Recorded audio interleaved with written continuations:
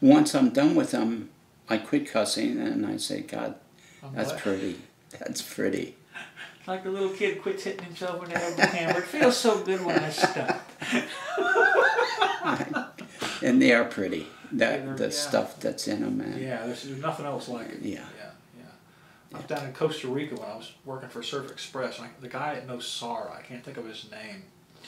He's a Balsa guy. Oh, yeah. I cannot think of the man's name. He uses Costa Rica and some of the stuff he had laying around there. And does he make boards? Yeah, make yeah. I'd have to go find him on the internet. My name retention is just 0. But yeah, Costa Rican Balsa, kind of a darker shade. And it's hard to get Balsa out of the country. Yeah. You pay a tariff to get it out of the country. Now you're talking Ecuadorian Balsa, or? I'm not sure where I was.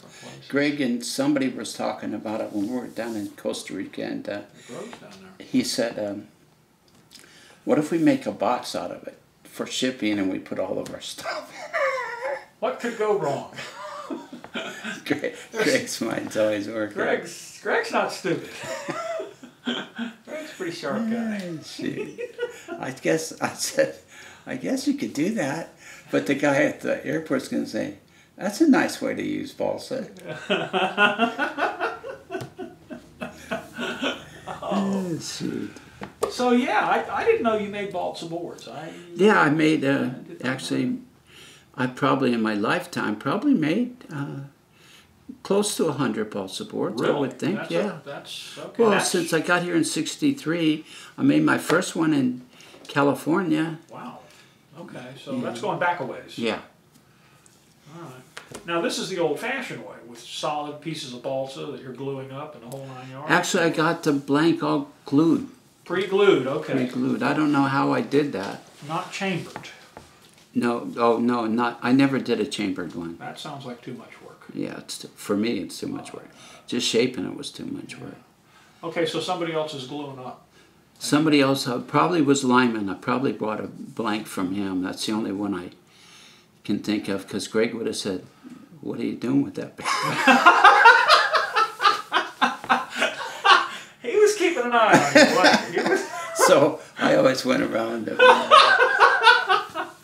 But not that close enough. That's got to be. Now you've got this solid thing that's what, 6 inches thick? It's thick, square. And square. And square. Like a trestle tabletop, but 6 inches thick. Yeah, there's no contour at all. You got everything is done by. You got to build it all in. I think there might be somewhat some kind of a rocker to it, a little bit of a rocker, but you have to build on the rocker that's in it. Yeah. I was even just cutting the outline. Oh, it's a job. And this is not with fancy power tools when you're first doing it. This is by hand? I never had fancy power tools. Wow. That's... A friend of mine, Billy Everwine, from what I hear, somebody was telling me he still cuts his boards out with a saw, a straight saw, which I quit that a long time ago. I went to a little skill saw. Yeah. That worked for me. I guess if you're, it's what the muscle memory is all about, so you go with what you know. But I had him shape me a board once a very long time ago. Yeah. Yeah. I haven't seen him in years. He's around though, right? Who? Everyone. Oh yeah. Billy's around. I think he works for Quiet Flight. Shapes there. Okay, He's a good shaper. Yeah, he knows what he's doing. This town is well endowed. Oh, it is. This is the epicenter, I think, for Dead Brevard. Yeah. If you can sell boards here, it means you're probably doing a pretty good job. You're up against some pretty stiff competition. That's right. Absolutely. And the people know that, and they're not going to accept anything except... Right. And they shouldn't have to. They... Make me a balsa board. I want one now. Do you have any balsa boards laying around? Sean has one. All right. At some point, we're going to need to go... I made that on pieces. I made 2. I had enough balsa to make, and I glued these up. Okay, this was the... With Randy. Randy Thomas helped me. Randy, the original longboard house Randy. Right. Yeah, who was a sweetie. The only longboard house Randy. Thank you. Okay, yes. And yeah, he helped me, and then finally we got down to, I shaped two out of what I had. Right. And then he glued this one up for me too. Oh. And before that, I used to glue them up in my shop down there. I had all the clamps and all this stuff. And they're really not hard to do, you know. That's the easy part. Yeah, that's the easy part. But this one was different layers of balsa, okay, that were glued together. And he glued it differently than I would glue it. He got mad at me for saying something. And I said, you know, whatever, I'll get it done, which I did. Oh. And it had some really beautiful wood in it. And I put some color on it. I had it, I can't even remember the colors, but they were lines, you know, like red pin lines. Pin lines, okay, running straight with the balsa. With the glue up of the balsa? Yeah, so it would not take away from the balsa. And I put a tail block on it, and it came out really good. It came out thinner than I wanted, but it had to because the layers were different, you know. Yeah. And I knew it wasn't going to be ridden, so I mean it was different set of considerations. It's called anatomically correct. It was anatomically correct balsa surfboards. That should be the name of a punk rock band. Right, and it was. I mean, it was perfect. I thought, you know, of course, I made it, but and I gave it to Sean. So that board's around somewhere? It's here. We'll have to. Yeah, we'll have to put the camera on it. Sean mentioned something about there's a storage place somewhere. Yeah, he's got a storage place. Maybe we can do that. Yeah. Let you show off the boards and we can talk about them. And I had that one that hung in, it was balsa wood, that hung in the surf in Rusty's, the bar down below that served oysters and stuff like that. Yeah. For 10 years it was there. And then I went to get it back, and the guy manager says, well, I don't know if you can have it because he wasn't sure it was mine. Wait a minute. Now, would this be Charlie Ragland?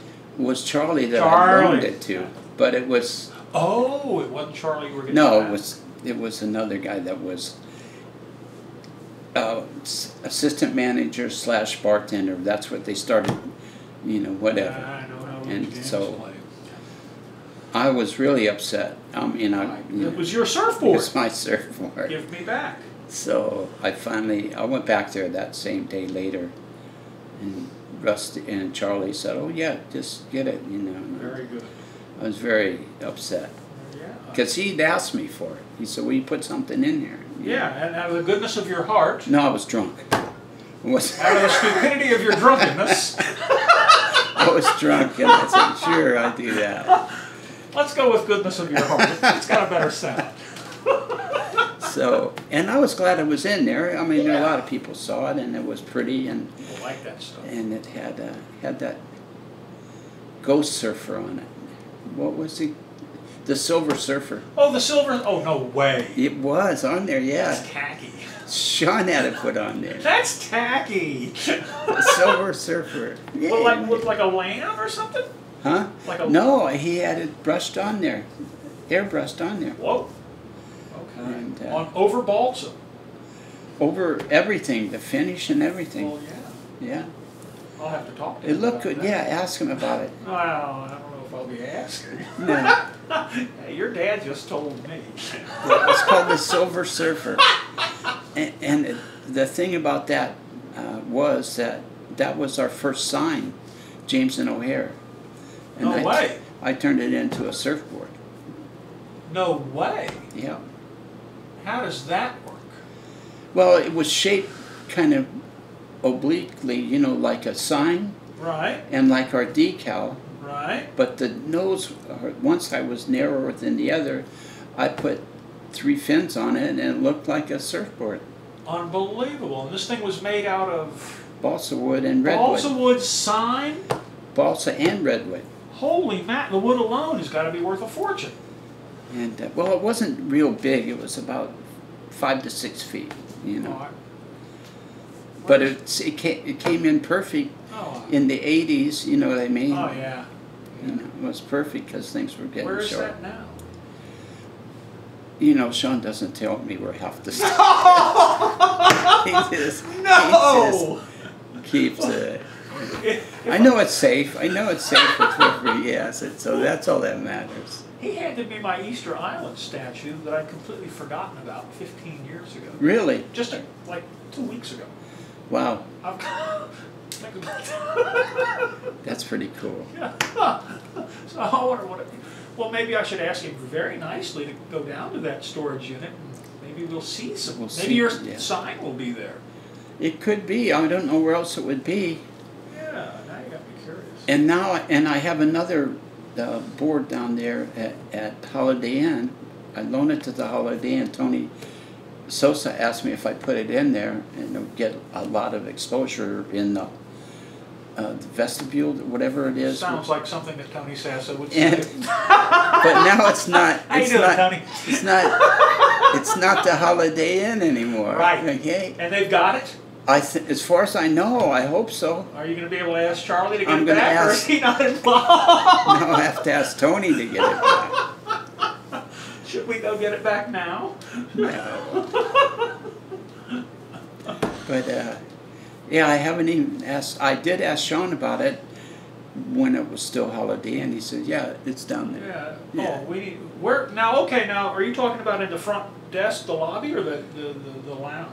I think in the lobby, somewhere in the lobby. I'd love to go up there and look for that. Maybe I'll take it home. I'm here for Pat. We've come to retreat. I bet you have to. Well, he said he got it. I used to cook at that place. Peter Did Van you? Heusen was the manager. Peter Van Heusen. Van Heusen, I think was his name, or Van something or other. Oh yeah. Yeah, he's probably not. That's been a long time ago. I was speaking of stories. I was working at Dino's one night, and this lady that comes in, I wouldn't say all the time, but 3 or 4 times a week, you know. Regular enough. She comes in late at night with the manager of the Holiday Inn. Okay, so. Okay. And he orders a drink, she orders a drink. I realize he's really wasted, okay. He's on his way. He's on his way, and Maxine was her name. I said, Maxine, I can't serve him another drink. So they got into a big argument with me, and I said, really? And being the type of bartender I was, you want to kill yourself, kill yourself. It's late. Nobody else is going to be out there. Just run into that wall over there, whatever. Nicely said. And so she's yelling at me, not yelling, but saying, do you know who he is? And I said, no, I don't know who he is, Maxine. I didn't know him until you introduced him to me. I love it. And so I give him another drink. He gets up to leave, falls over the first step. Ouch. Winds up in the fireplace. Whoa. And she looks at me and says, you shouldn't have served him. Yeah! Oh, you just want to kill him. And I'm going, you know you can't win. You can't. No. No. No. They're going to get you. Yeah, I learned a long time ago, you don't argue with the drunk. You just cut them off or you ignore them. Or you just ignore him. Oh, yeah. We got to do more of those kind of stories. He did, just fell right into the fireplace. And she turned at me and said, you shouldn't have served him. She was there to straighten you out. You should have listened to her. Oh, God. What time is it here? We've burned up another hour. If you're willing to do more of this, I'd love nothing better. Okay, we can do a little bit more. We can, half not hour. today, not today. Oh, okay. But I mean, yeah. Yeah, okay. Because there's But so many stories we haven't touched on. We need to talk about the internet. What is... Well, let's do that while the camera's turned off, because these guys is don't it want off to hear now? that. No, it's not off, but I'm going to fix it so that it will be off. I didn't say internet. He said internet. I heard him. All right, everybody. Thanks for watching. We'll be back with more later.